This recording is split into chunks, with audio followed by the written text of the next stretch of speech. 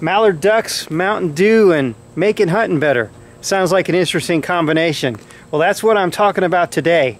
Plus, my 2-year-old interrupts me with a package. Sweetheart. I'm Joel Strickland, and surviving duck season starts right now.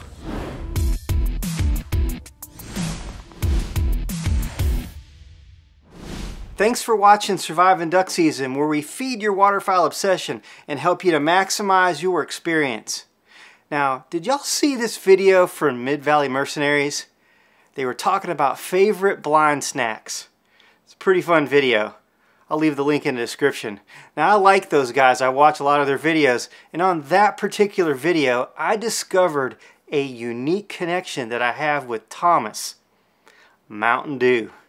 Well, Thomas was talking about all the different Mountain Dew cans and stuff, the collectibles from over the years.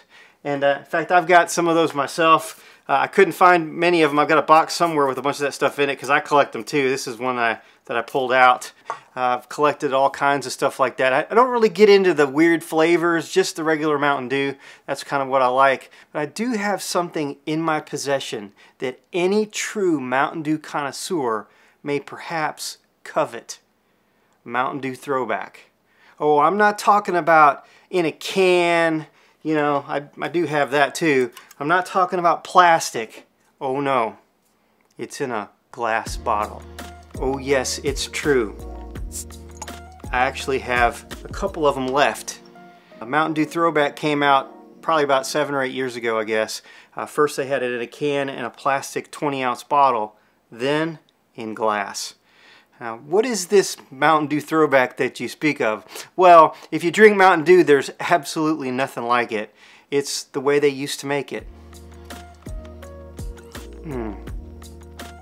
Smooth, real sugar, not that high fructose corn syrup. No aftertaste. If you've ever had it before, you know what I'm talking about. Every time I found them at the store, I'd buy them out. Usually there's only about 4 or 5 packs of them, so I'd get them all. And then about a year or so ago, I picked up 4 packs when I was at the store. Haven't seen any more since then. Not in glass. So I've been rationing them out to myself. I even used one in a video that I made a few months ago about the greatest mystery in duck hunting. If you haven't seen that one, make sure you check it out later. After I drink this one, I'm only going to have one left until maybe they make more, or I found some more. So what does that have to do with today's video? Absolutely nothing.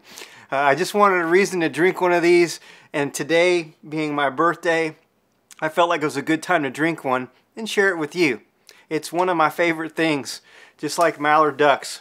I go out of my way, sometimes way out of my way, to get them. So I got a comment on one of my videos recently from Ethan Matthias, and he asked, "Hey Joel, what do you do outside of Cypress Crossing in Arkansas to help better the future of duck hunting?" Well, I think that's a good question.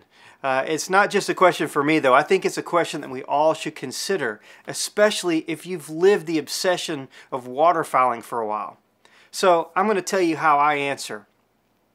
Every year I take kids hunting, kids that don't belong to me. I've done it for a very, very long time. Over the years, I've also supported all kinds of projects and organizations who promote hunting and conservation. I've spent the last 25 years of my life telling the story of American hunters, whether it's deer, big game, turkeys, and especially my passion, waterfowl. It's all been through various television shows and series that I've produced. Now, Surviving Duck Season is a continuation of that. Actually, I feel like it's taken it to the next level because I feel like it's the best way that I can give back to waterfowl and the waterfowl hunting community. If you're a real duck hunter or aspire to be one, this channel is made for you. My mission through this channel has been to bring you interesting and entertaining waterfowl content that helps to feed your waterfowl obsession. And I also want to help you maximize your hunting experience by giving you ideas, tips, and product suggestions. Real, honest, and no fluff. My overall goal is to help make the waterfowl hunting community a stronger brotherhood that helps one another and celebrates our successes and the obsession. Now, one thing I've always loved to do is tell other people's stories too. their passion, their journey, their successes. And I've been working on a special project, and over the next several weeks I'll be sharing more of those incredible stories with you. So what about you? How can you make hunting better for the future? Well, if you're a new duck hunter, my expectations for you is to be a good steward of the resource and be ethical and respectful of the land, wildlife, and your fellow hunters. If you're a seasoned hunter, give back by taking a new guy under your wing.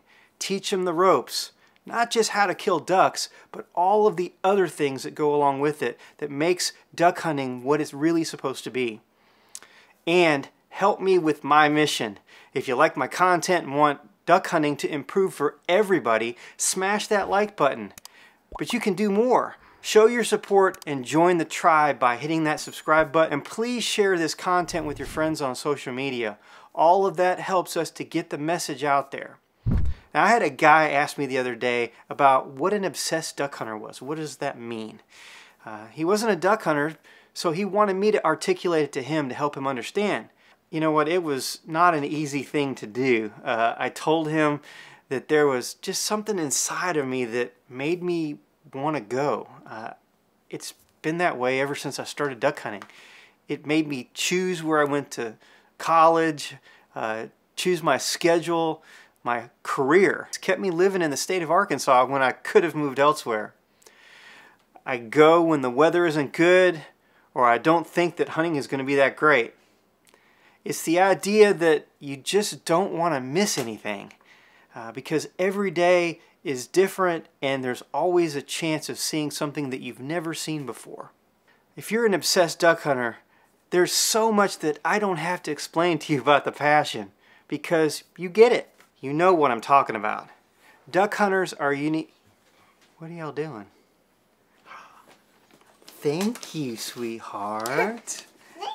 Thank you. Okay, so I got a little gift, and they want me to open it right now, so we're going to do that while I got the camera on. Let's see what we got here.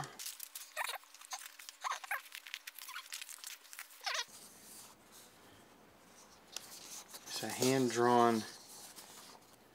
Belle was my first real duck hunting dog. Isn't that something? And then this is... Wow. This is Jazzy. And Jazzy was business so much of the time, and that's just exactly the look that she always had, looking up at the ducks. Just locked on them. Indy. Indy, is that Indy? Mm-hmm. My current dog, and I love the way that he got her face, 'cause she's always got that kind of cocked sideways look on her face. I just love. Isn't that something? That is absolutely incredible. Happy birthday, Daddy. Thank you, sweetheart. That is just such a special and thoughtful gift. Dogs have been such an important part of my life. They mean so much to me. And I made a video about some of my favorite duck hunting dogs from over the years, and I put it together. Check it out right here if you haven't seen it. Also, check this video out right here. It's the video I was telling you about before, about the greatest mystery in duck hunting. I'm Joel Strickland. God bless, and I'll see you on the next video.